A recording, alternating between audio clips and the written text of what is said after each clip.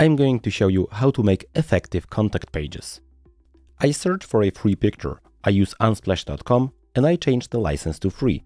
I take an image I really like, I click on it, and I just right-click, copy image, and bring it to PowerPoint.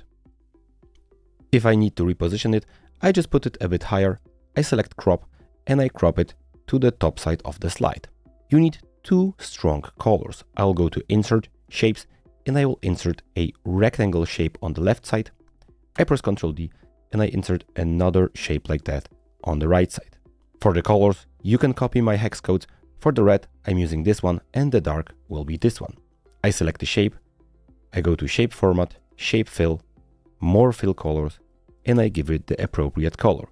You can add multiple text boxes by going to Insert, for example Insert Shapes, and insert a text box. For this particular design, I'll use a font that I've downloaded, Metropolis. I'll use the black version to make a good design. For the subtitle, I'm using Metropolis Light and making this smaller. I press Ctrl D on that.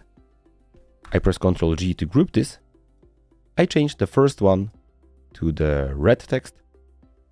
I make it smaller. And I duplicate the groups to have 3 separate instances of it. Now it's a matter of writing the text. And there you have it, a beautiful Contact Us page.